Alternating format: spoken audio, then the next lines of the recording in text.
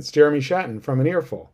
Welcome back to Discover Music with An Earful. This is monthly listening for December 2023. Last month of the year just passed. Thank you for sticking with me if you have for 12 months of the podcast. Obviously, there's a lot to look forward to in 2024, musically speaking at least. I think we can depend on there being a lot of great things. But there's still some stuff from December to catch up with. Great releases, a few concerts, and of course, there is the top 25 albums of 2023 to talk about.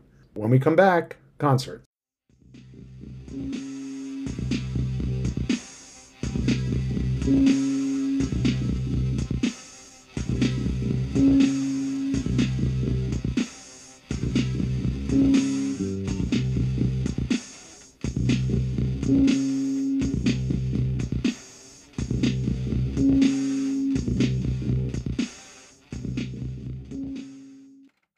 The first concert we saw in December was on the 2nd. My daughter gave me tickets to see Tomberlin at Murmur Ballroom. I'm a lucky man indeed to receive such a gift. We are both fans of this wonderful singer-songwriter and had seen her open for John Cale earlier this year. She was wonderful then, backed by a trio. But at this show, which was her headlining show, her last one for the conceivable future, was a little more expansive and represented, I would say, more the sound that we hear on her last album, I Don't Know Who Needs to Hear This, a wonderful record that was in my top 25 for 2022. She had Adeline Stray on flute, clarinet, guitar, and vocals, a wonderful musician who had contributed a lot to the Florist show we saw earlier this year at Music Hall of Williamsburg. David Sierri, a pianist who was on the album and is unpredictable and adds a lot of expressive flavor. Frank Meadows, the bassist, and Josh Yeager, the drummer, were back, providing wonderful work in the rhythm section. And then there was a pedal steel player who also played violin. Didn't catch her name. She was really great. It was a beautiful show, coming together of people who are truly devoted to Tomberlin, gave her a lot of support from the audience, including one moment when she was saying something insecure and a man yelled out, "Sarah Beth, you've grown so much as a performer." Every artist should have such an encouraging audience. The opening act was Dear Nora, otherwise known as Katie Davidson, performing solo. They have a quirky clipped style on guitar matched by intriguing songwriting. After the show, I went and listened to their album Human Futures from 2022. Really good stuff. I highly recommend it. I was glad to be introduced to Dear Nora. More to come in just a second.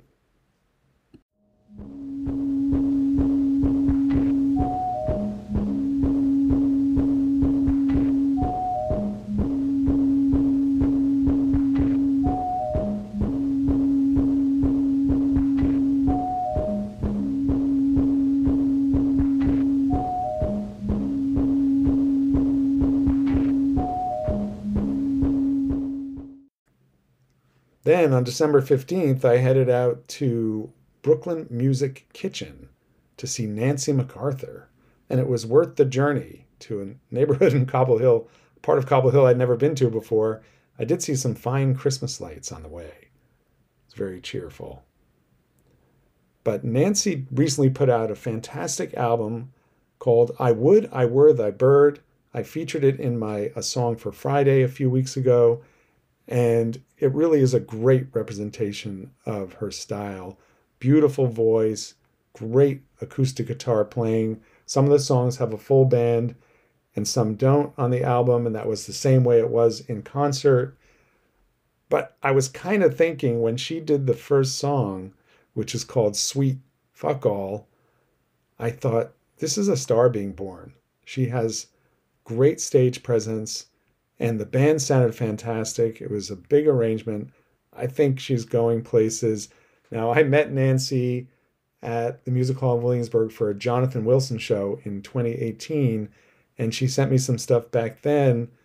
I knew she had a great album in her, and I'm so happy to finally have it. I was pleased to be at the release show, and I would definitely keep an eye out for Nancy. She has some European dates in the future, and hopefully we'll play some more in New York when she comes back. She's Astoria based and definitely worth the trip to Astoria if you're not already there. So that was a great show, and there's one more concert when we come back.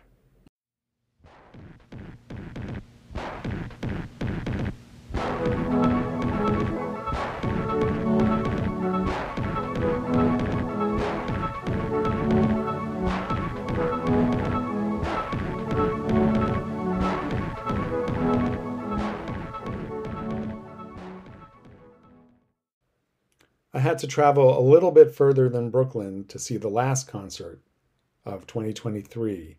This was the Talea Ensemble performing Georg Friedrich Haas's Solstices, a beautiful performance in an unusual place, PS 21 in Chatham, New York, about a 2-hour drive from Manhattan.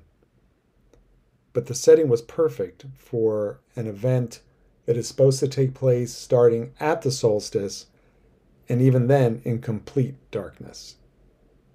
The darkness was pretty dark in the Black Box Theater, and when the music started, I started to remember what the piece sounded like, having seen it last year at the Domena Center. But just the act of having been in nature shortly before hearing it, I think, transformed it a bit. Also, this is now the third time Talea is performing it for an audience, and they just feel more comfortable and in the driver's seat. There's a lot of improvisation, or at least choices, that musicians are allowed to make in Haas's conception. It's a rich, large ensemble piece with crescendos and spectral parts that really seem to kind of take you into a starlit universe. It connects you to the change of the seasons in a way that I think should be a tradition, and it is right now for at least the last 2 years in my house. This work has never been recorded. It is supposed to be experienced live. I hope we do it again next year. I hope we do it in Chatham, and I hope you'll be there. Coming in a minute, recordings.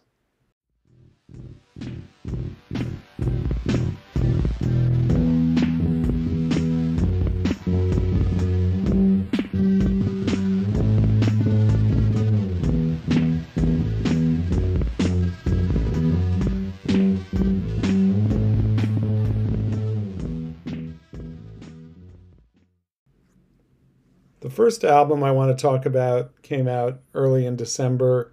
It is called Seagrass by violist Carrie Frey. Now, the name was familiar to me from a few albums, but especially Adrian Munden Dixon's album Lung, which was, spoiler alert, on my top 25 this year. On this album, Carrie plays a collection of solos by Adrian Munden Dixon herself, Maria Kawatzani, Emily Pretorius, Anthony Green, Buck McDaniel, Alec Goldfarb, and a piece by herself called Seagrass/Reed, which is the one that was featured on Munden Dixon's album. I'm going to play you a little bit of Choros by Maria Kawatzani, and you'll get to hear not only a great technique, but a verve and grit and just a commitment to pushing her instrument forward. I really like this album a lot. Let's hear a little bit of it.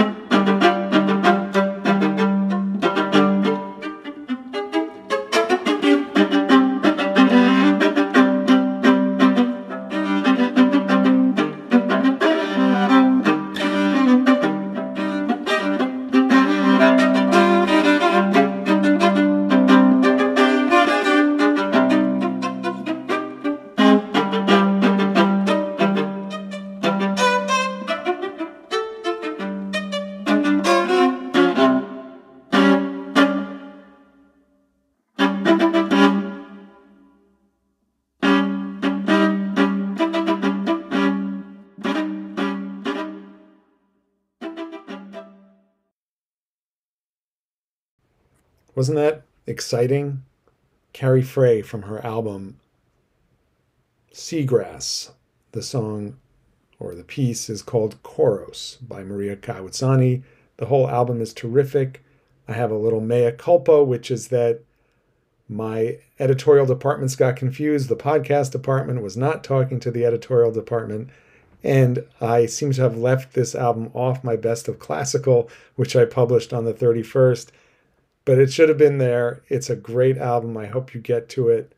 I think she has a lot of style, grit, and an adventurous spirit. I hope you listen to Seagrass by Carrie Frey. And I also hope you listen to this next album, The Bird is an Alphabet, the latest portrait collection of Douglas Boyce's works. I've enjoyed his stuff in the past. Short version is, you could say, he takes a medieval approach to modernism, very into counterpoint and a lot of other structural things that come from the past, but the music is definitely modern. He's got 3 pieces on here: a book of songs, scriptorium, and Ars Poetica. These are all multi-movement pieces featuring vocalists and musicians. The first piece has a tenor and piano and has a really nice casual flair to it.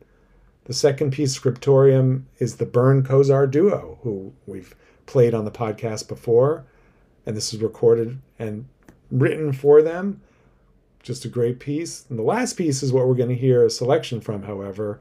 I feel Boyce has gone in a new direction by working with a poet, spoken word artist named Marlanda Dekine. And it's a really interesting combination of her spoken word with the ensemble Counter Induction, which consists of Nurit Pracht on violin, Daniel Lapel on guitar, and Caleb van der Swag on cello. So let's hear a little bit of Ars Poetica. This is the opening movement, which is called Wilderness.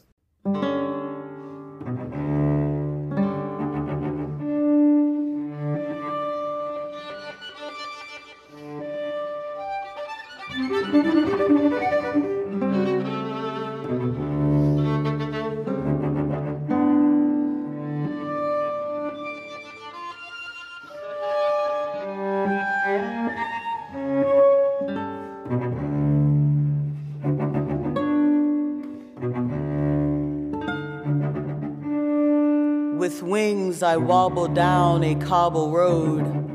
I left a bottle of brown rum at the crossroads. My limp is getting fuller by the moon. I wonder who plotted this path, this map I make my life. I am swift as the spaceships behind my eyelids. Beauty finds me dappled in ecstasy, I found by the magnolia outside.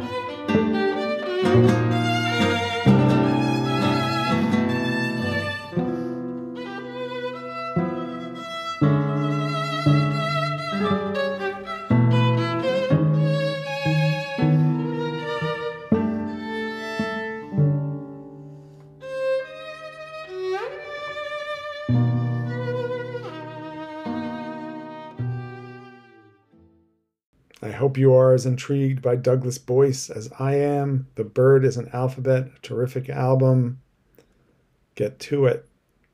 Now, this next album is by Leia Bertucci, and while this was a name I had heard before, I hadn't really fixated on what she was doing, and I think I have the algorithm to thank for delivering this into my release radar, because the title track of Shadow and Substance is performed by a group including Matt Evans, the percussionist, someone whom I'm always interested in hearing what they have to do, what they have to play, what they have to say.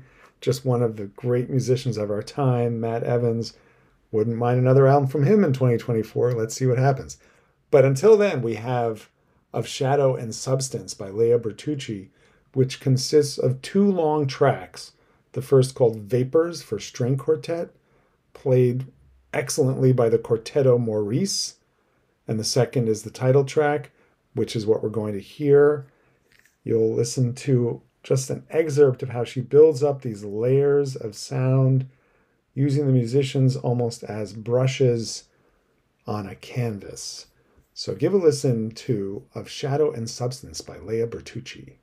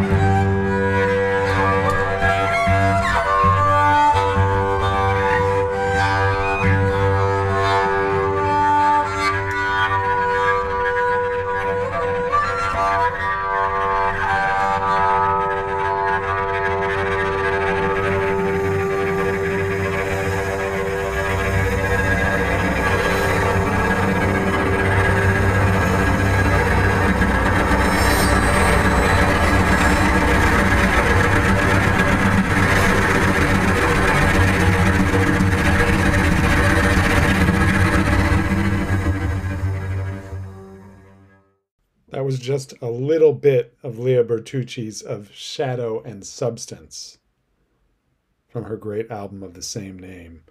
It's deep, dark stuff, but somehow optimistic just via the sheer interest they generate and the enthusiasm they have for the music.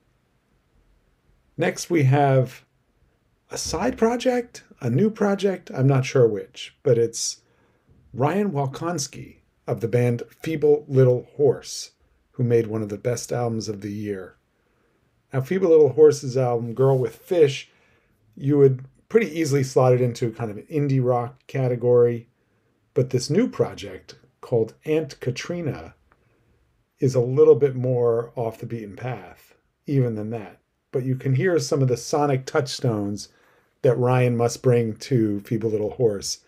This almost electronic sounding guitar, in this case combined with more electronics, and a very wide dynamic range.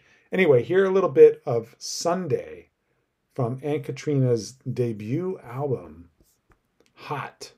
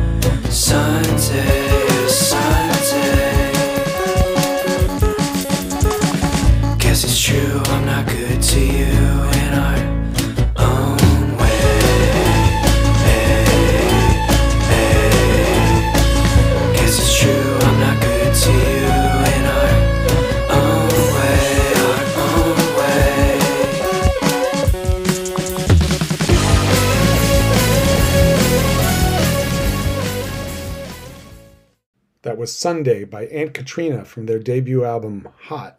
It's actually almost the whole song, which is a little under 2 minutes long. It's a brief album, but an impactful one. Looking forward to more from Ryan Walkonski and Aunt Katrina. Another connection I made recently was when I met H. Pruz, Hannah Prusinski, at Rough Trade and learned about her band's sister and her own work under the name H. Pruz. I saw her on tour with that name opening for Dead Gowns, another artist I'd never heard of before, and I really wanted to go to the show when they came to New York, but I couldn't get there. However, I did make sure to check out Dead Gowns, just figuring it might be something I would like if H. Bruce was opening for them. You know how it goes. That's often the way we find things. The opening act is a discovery. Sometimes the headliner is a discovery. And it turns out to be great stuff. I'm really annoyed that I missed that show. The main element of Dead Gowns is Genevieve Baudouin, singer, songwriter of unique power. She has a voice that just commands attention, puts together great songs. She had written these songs and got a grant to record them, putting out an EP called How in 2022. Then she got some attention from a program of Vinyl Me Please, the Vinyl Record Club, to do something in their VMP Rising line. And she was able to record 3 more songs, so it's now a 7-track album. You can get it on vinyl, CD, or digital. And it's so good. The new songs are just fantastic. Give a listen to Kid One from How by Dead Gowns and tell me if you don't agree.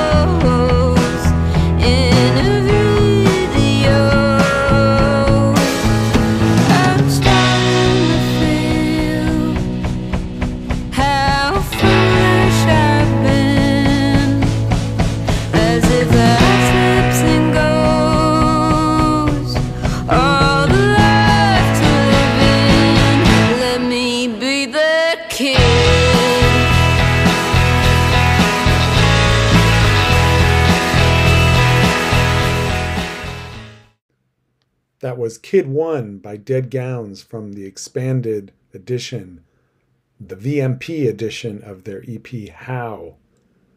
I strongly recommend the whole collection.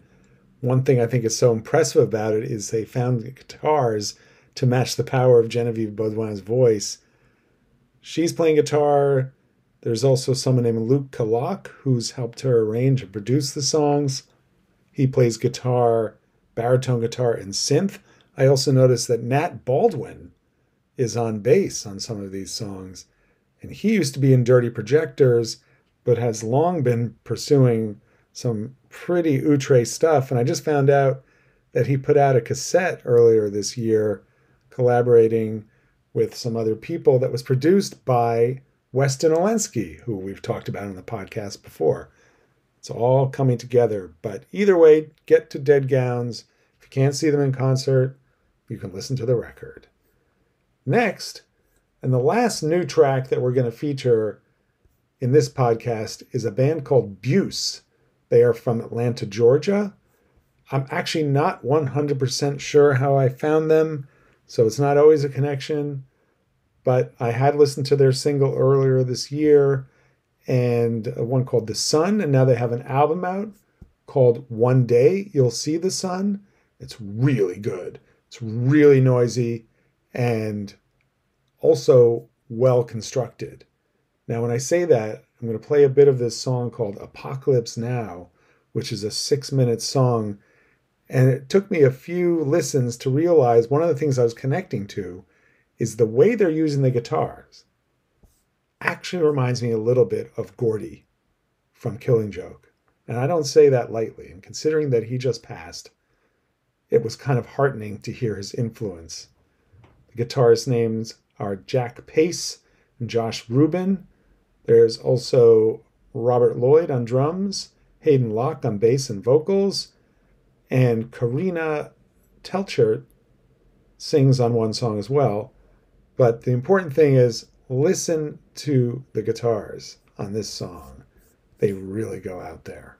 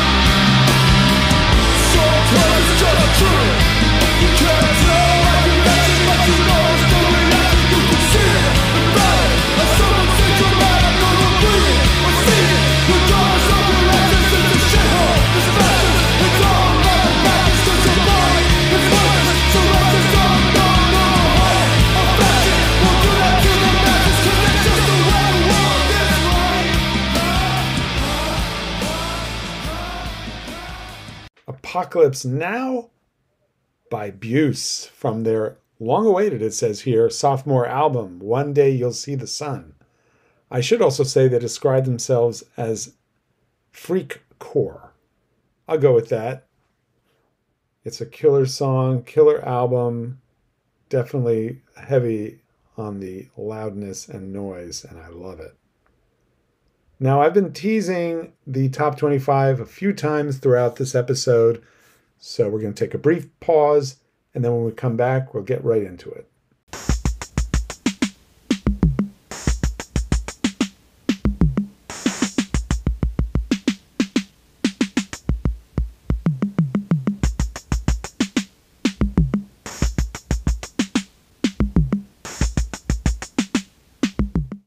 And we're back. It's time to get to the top 25 albums of 2023. What a year for music. The best of the year so far, which I published in July, was such a great list that I almost didn't want anything else to come out. But other things did come out, and they demanded my repeat listening and shouldered their way onto the list. The ones that are now going to be featured on genre-specific lists are still fantastic albums. It's just too much good music. But let's run down the top 25. Starting with 25, The Thing. Here's The Thing, just a great rock album. Number 24 was The Record by Boy Genius, an album that brought together a lot of people. I saw it on a lot of lists, and I love that about it, but it wouldn't matter if it wasn't such a good record. Number 23, Escalation, Guilty Simpson, and Uncommon NASA. Featured this fantastic hip-hop album on the podcast last month. Number 22, Geese, 3D Country. What a great band. So good live that it just made the album a necessity. Number 21, Leia Sr., The Music That I Make. Australian singer-songwriter. Got to see her live, and it just made me love the album that much more. And that night, I heard Stella Cola for the first time. Their self-titled album is at number 20. A wonderful evocation of British folk and Appalachian folk. Number 19, previously mentioned, Girl with Fish by Feeble Little Horse. Such a great record. Number 18, Everyone's Crushed by Water From Your Eyes. Got to see them live and just made me fall head over heels with what they were doing. So good. And there's the remix album, Crushed by Everyone, too. You got to listen to that. Number 17, Lung by Adrian Munden Dixon. An emotionally captivating album of solo violin music. Number 16, Stephen Vitello and Bill Seaman, The Clear Distance. What a gorgeous, gorgeous album. Number 15 was Earthling on the Road to Self-Love by Baby Cool. Number 14, Coincident by Scott L. Miller and Zeitgeist, on the cutting edge of music. Number 13, Youth Lagoon, Heaven is a Junkyard. I'm surprised I didn't see this on more lists. It's such a deep, emotional album it feels precious. And I urge you to listen to it.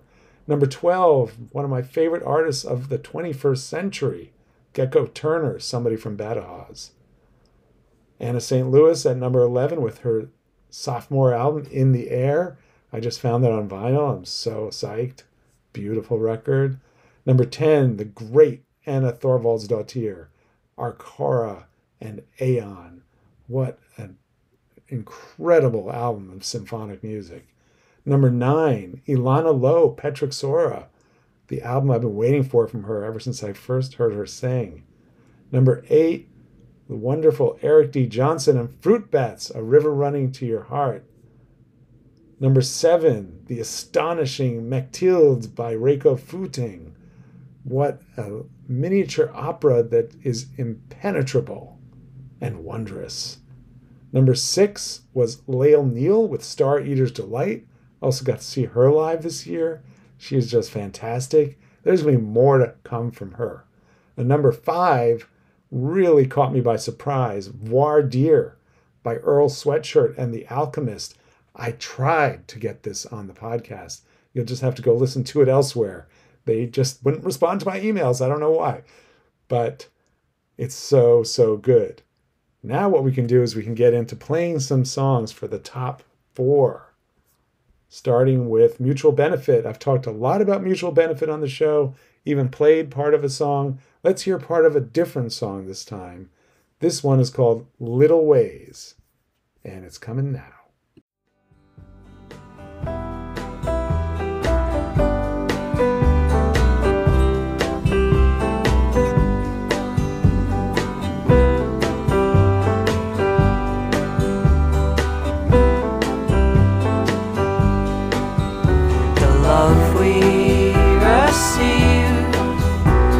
Perfect and brief, it is dappled like sunlight through a leaf.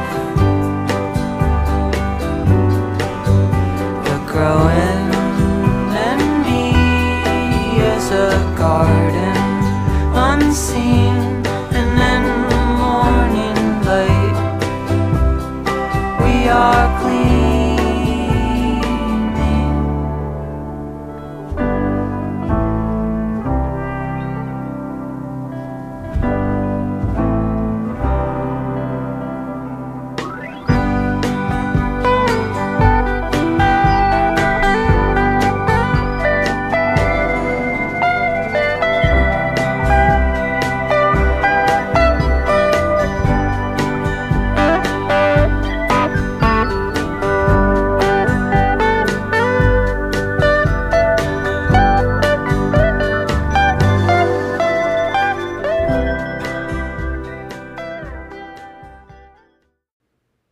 Mutual Benefit's Little Ways from my number 4 album of the year, Growing at the Edges. So, so good. I had to make the excerpt so you could hear Johnny Baker's guitar solo. At least I think that's Johnny Baker from Florist. It's such a good little guitar solo. I love it. Tells a story. Number 3, you're going to hear an excerpt from Omar Ahmad's Inheritance. Here is Signet Song.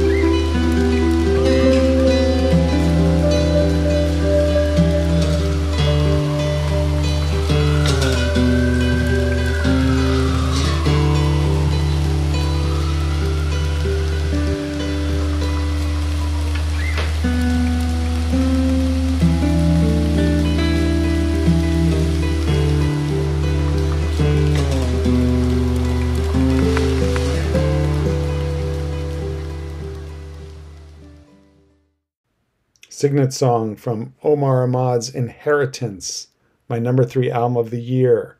Number 2 album of the year is Ceremony by Tiny Ruins, another Australian artist.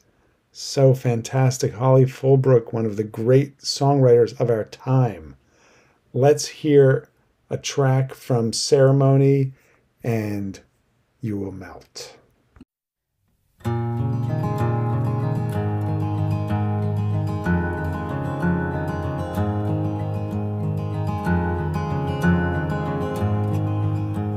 As I walk up the passage, I see you moving down.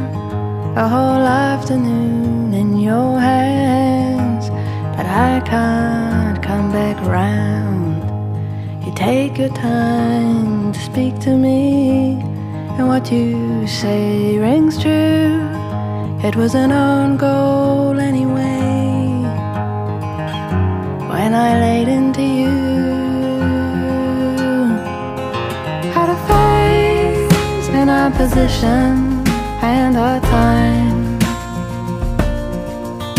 Out of phase in our position and our time. Out of phase in our position and our time.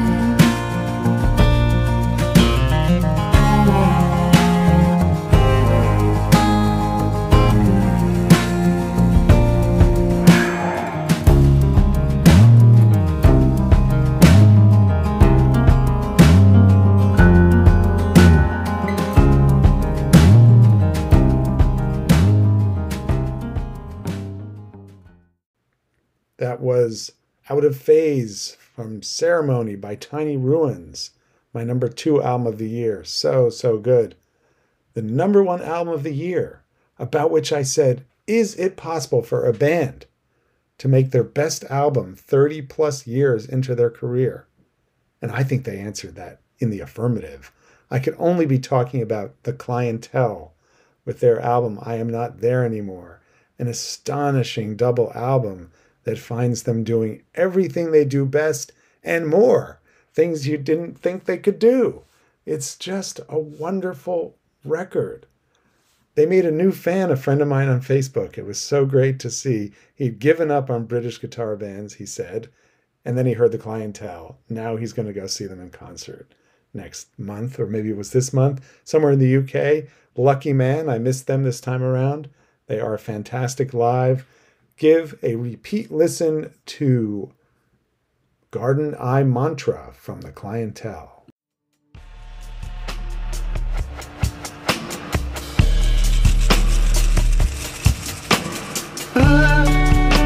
Stars on the blue, spinny dark blue, I know them.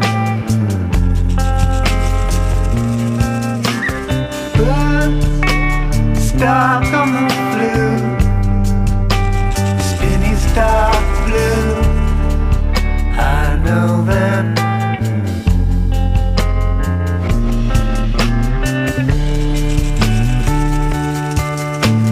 Then Kathleen, I talk to you. It's like leaving an empty room when you feel okay at the end of the day, and your eyesight dawns like the dunes in the hay, with the headlands clear and the springtide full. I could walk all the way to the moon. What am I? Talk to me. That was Garden Eye Mantra from the number 1 album of 2023, I Am Not There Anymore by The Clientele. I'm not done with 2023 yet, however. There will be genre-specific lists to come. I've already published the best of 2023 classical, and upcoming will be electronic, hip-hop, R&B, and reggae, Latin, Jazz, and Global, and Rock, Folk, etc., followed by Out of the Past featuring reissues. There were a few good ones this year, but I'm also really excited about upcoming albums in 2024, including albums I already gave an advanced look at in my A Song for Friday posts, which I'll start up again this week. Song for Friday featured Pet Wife and or Best Offer, who both have albums out this year. Really excited about both of them. I've heard them. They are excellent, fantastic stuff that you're going to want to hear. So make sure to keep up with what I'm doing. And I appreciate you so much for listening to all the great music we've shared. Everything you've heard has been ethically sourced from the artists and labels. Many thanks to them. I've forged many relationships through this podcast, and I appreciate every one of them. You can find links to everything in the show notes, including a playlist. And the interstitial tracks are by me, with my Casio and my bass, and occasionally Andy Gilchrist on guitar. Thanks, as always, to the Droplets, Holly Miranda, Am Parsley, and Chris Maxwell for my theme song. And find me at anearful.substack.com, as well as all the socials, including Twitter, Facebook, Instagram, TikTok, YouTube, even Blue Sky and Threads.